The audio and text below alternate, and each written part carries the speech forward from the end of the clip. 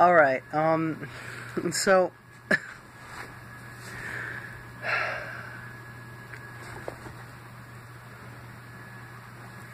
Devilman Crybaby. So I just binge-watched this entire thing. I'm gonna try and review this without giving away any spoilers. This anime is,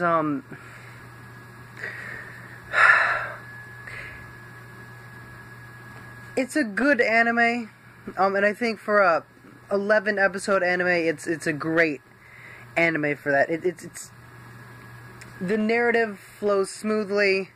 You know, there's not like any giant cuts or anything. It kind of runs together in a very fluid manner, to where all of the source material, all of the narrative gets its own sections and piece in the anime. And I think there's something it really does really well. So there's, by George, there's a hell of a lot of mature content in it. I'm not, like, let me see if I can make a good comparison. Before, let's compare Western media as an example. Like, before the 1970s, PG, R, all those things actually meant something. You didn't get a PG-13 rating simply by saying a swear word or two. No, you got that. If you wanted that rating, you had to put some actual adult content in there. Versus like now, where you say one extra curse word and you'll have that PG-13 rating immediately. It kind of feels like that. This feels like a 1970s adult movie versus an adult movie today. That's basically the equivalent of what this anime is. It kind of puts to shame most of, if not all of the adult anime of this era. It really does just... It goes back to a time where literally there was just a completely different standard. Like, it goes over the top with the mature themes. And I could see why it is, because the whole... I mean... In the beginning, it kind of seems like unnecessary and gratuitous, but it really does. It's really required to ease you in to the, I'm laughing just thinking about this, because it really does get really fucking bad, at the end. So, in the beginning, it seems way over the top gratuitous with, like, the nudity and the violence and shit. But it gets so much worse. I think they put it throughout the entire series to ease you into just how bad it's gonna get on the last few episodes. This anime, it doesn't pull any punches. Like, it doesn't go through any of those, like, cliche ex machina things. It literally, it commits to what it's doing in a scene. It's very realistic. Even the characters' reactions. At one point, a guy cries over the decision over to whether or not to kill his son, because he's basically turned into a monster.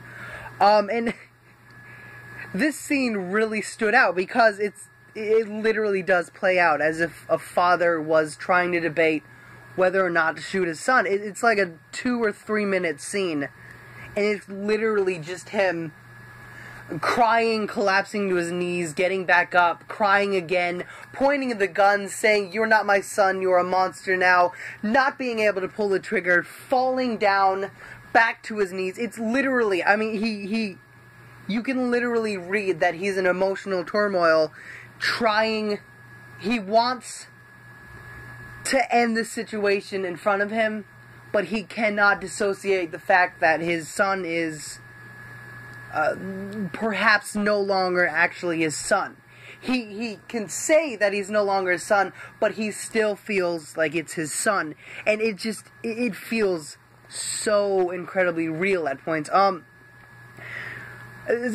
like this, where I'm so incredibly glad I'm a psychopath, because I didn't feel a thing through the entire movie, but holy shit, if I didn't have this ability to just turn off my emotions at will, oh, this would have fucked me up. There's a lot of really hardcore shit. See, it's, I don't know if I can recommend it or not. Here's the thing, alright? It explores some really, really deep concepts about the nature of humanity and, like, crisis and hysteria and stuff. But I don't know if the actual message of it is worth what it's going to actually visually, auditorily, and, like, narratively put you through. So that's the thing. It does what it does so incredibly well, and you genuinely might have some sort of epiphany from watching it, but you also might literally get so emotionally sick that you will not be able to watch the rest of it. So that's, I want to recommend it to people who, like, you know, like to explore philosophical concepts. But if you're a very emotional, sympathetic, empathetic, very easily attached to characters in anime, it's not going to be a good time for you. It's not. It's going to put you through literal emotional hell. And I don't know if any epiphany, philosophical understanding is worth what it's actually going to put you through. I think there are tons of other anime that explored similar concepts without actually putting you through what it's going to put you through. I mean, I think this is the best anime for it, because it doesn't pull any of the punches. It literally goes out of its way to portray a reality that's not I mean, aside from, like, you know, like, there are monsters and shit in it, but, like, the actual human society aspect of it, it's not super unrealistic. It might be semi-simplified to a very nth degree, but it's not unrealistic, and that's the thing. It does portray humanity at its worst, in a very accurate and very, very detailed way. But it literally, I think it's worth a watch. But I also think if you have, like, normal human capacity emotions, it might very well fuck you up if you put any sort of emotional investment into it, or if you have any sort of expectations that anything good will happen at any point. It's literally, it pushes some shit on you. Okay, so here's where I give you the spoiler warning. If you sorry, I'm laughing. I'm not sure, honestly. Oh, it's such. I'm honestly amazed by this anime. It's very rare that I see something this good at what it does. I don't think it's some masterpiece, but I think, I mean, overall it's not some masterpiece, but I think what it does is incredibly, incredibly good. And that's the horror and the gore and the nudity and all of it, just showing the worst of the worst. Okay. So, spoilers. Here's where I'm gonna, I guess, describe to you some of the scenes. Or I guess a little bit more of the detail of some of the things. I'll try not to spoil any scenes, but they're I mean, towards the end, you're it could fuck you up. Okay, so let me give you a little frame of reference for how uncaring, unapologetic, unfeeling this series is towards pretty much everyone indiscriminately. It kills off so many characters. Main, semi-main, and just random bystanders in incredibly gruesome and gratuitous ways. And that's what I'm saying with the it follows through. In this anime, there are no ex machinas. There are no, oh, the hero's gonna come in and save the day at the end. No, no, no. If you're coming into that with if you're coming into this anime with any sort of expectation at all, you will be blindsided. It's not going to treat you like it cares about what you feel for anything or anyone in it. It will kill off a character that you love for all it fucking cares in an instant, in the most desecratingly, humiliatingly, disrespectful way it can. Because in that way it really does kind of... That's why I'm saying it does kind of portray reality very, very well. Because a lot of the people in the anime do not... They don't get graceful deaths. In fact, they don't even after their deaths, they don't get graceful burials. Like there's one point. There's one point where it's just people throwing stones at clothed and unclothed people because they've been tricked into thinking they're monsters. And they have these people tied to posts. And it shows it in graphic detail. It shows these people with their mob mentality just literally destroying these people with stones. And, I mean, it just goes into this whole dialogue. And it's very, very graphic. Very, very real, in a sense. And it can fuck you up. So I'm trying to think, because there's absolutely there's one scene only that really, really kind of fucked me up. I mean, I guess it didn't really fuck me up, but like, it did make me feel, I'm not gonna lie, I was not able to suppress all of my emotion for this scene. It literally, it was just so, I was not expecting it. Like, I knew the character died, but I was not expecting just how over the top they were going to disrespect this person's corpse, the people that killed this person. It really, I'm not going to describe the scene. You'll have to see it. It's one of the very last episodes, and it's just, it really did invoke emotions in me. It's like, wow, that's so disrespectful to do to a human being. I mean, it's just really is. It's not going to hold back on you. If you have emotions, you'll probably feel something at some point. It's not just there to shock you. All of the gore and nudity and shit like that, it's all there for narrative purpose. It does fit within the story, and it's all leading you.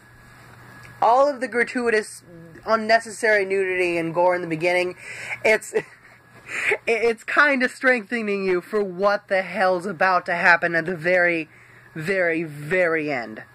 In the last few episodes.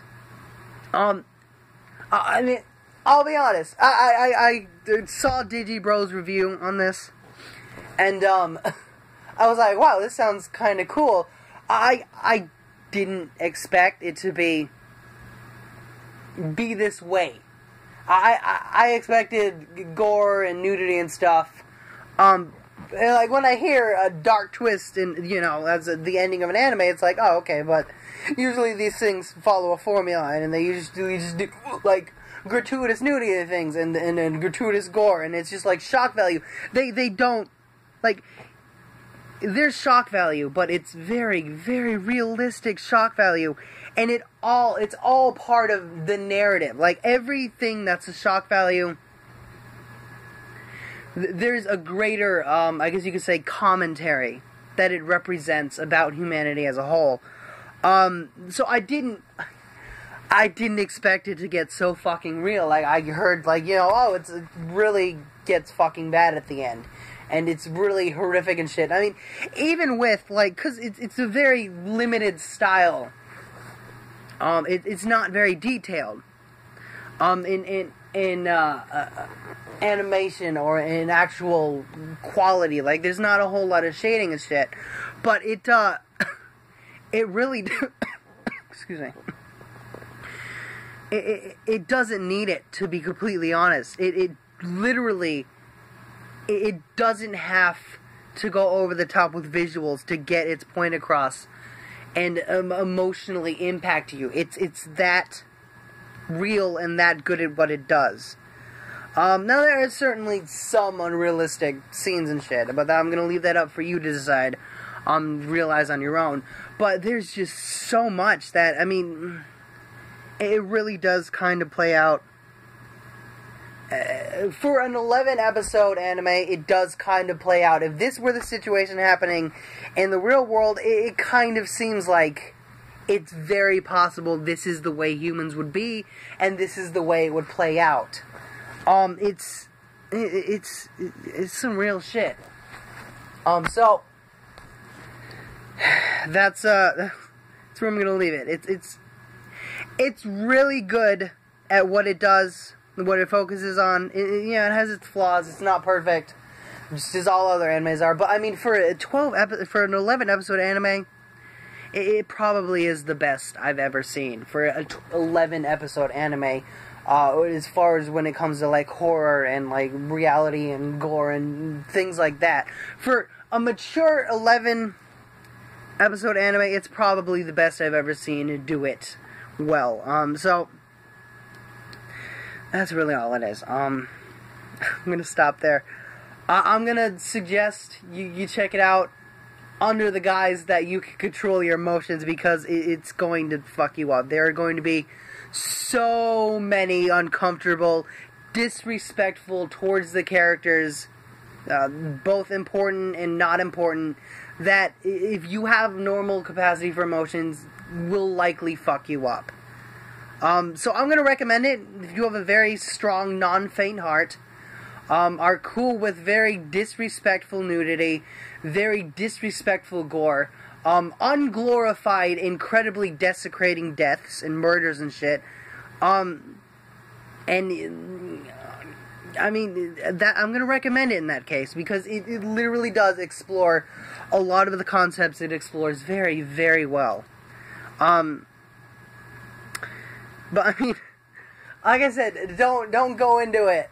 Don't go into it with some preconceived notion or some I'm gonna get attached to these characters. Don't. I'm telling you. It's gonna be a bad time if you have any sort of emotional investment in pretty much anything in this anime. Because it's gonna flip the tables so many fucking times. Alright, so I'm gonna end it fucking there. Thanks for watching. Bye.